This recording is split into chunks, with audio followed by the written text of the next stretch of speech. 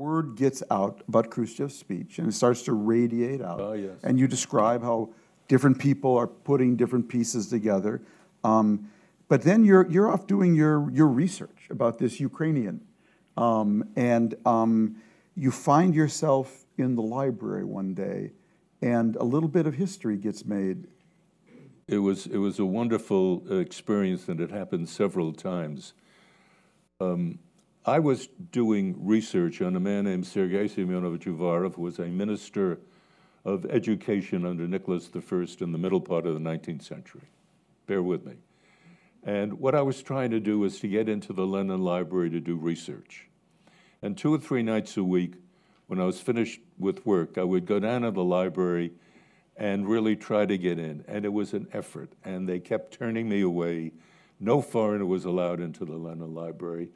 And I kept trying to make as many friends as I could with the librarians.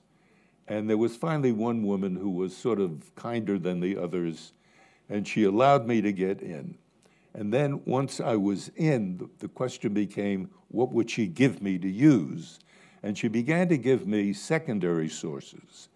And I explained to her that for a PhD at Harvard, I needed primary sources. And, well, she wouldn't go that far, but she did begin to give me material. I was sitting in the Lenin Library, which the reading room is about the size of a football field, an immense library with a lot of rectangular tables. And everything is very porядочный, everything is very orderly and structured. And there were police around, but they never interfere.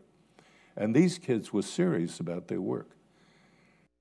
And I was writing down my Uvarov information when I began to hear young Russians stand up and begin to denounce communism. This is in the Lenin Library? In the Lenin Library. I was astonished. But I did not even raise my head. I kept my head down and just began to write everything that I heard. And they were denouncing communism, Stalinism, which was okay then, but also Khrushchev, and also the corruption and the miserable living conditions. And they were just letting it out. And then other young people stood up, and then the whole place stood up. And then they got on top of the tables and began very demonstratively to rip up copies of Pravda and throw it down on the floor. I was watching a student rebellion, and it was a remarkable sight, and I tried to stay as close to the bottom of it all as possible, writing it all down. And at 10 o'clock, the library was shut down, and I thought, wrongly, that all of these kids would pick themselves up, then go down into the street and go to Red Square and do something. But they didn't. They simply vanished. And I was very surprised about that, and I was sort of standing there saying, what the heck do I do with this information? So what did you do? I walked as fast as I could to Spaso House, which is the home of the American ambassador. And because I had a diplomatic passport, I showed that to the Russian guard. That was no problem. He let me right through. And then the Marines were standing back there, but that was no problem either, because I lived in the same house called America House alongside the Moscow River. And the Marine recognized you. They recognized me. I was able to get into Spaso House.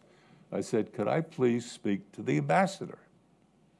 If I were a real Foreign Service officer, as some of you in this room may know, that is not the right thing to do. You don't wake up the ambassador. How old were you? You're 25 still. Yeah. I figured, what the heck. I had this material that I thought was so fabulous and so interesting. And I woke him up. He came down. He could not have been nicer. As polite, wonderful, as he always was. And he kept taking notes. And then suddenly he stopped and he said, we got to go to the embassy immediately. And he called a car and we whisked off. And he then wrote about a 20-page long cable, which went to the State Department, was the first eyewitness reporting that the department had on how deeply and profoundly the Khrushchev speech began to affect the people.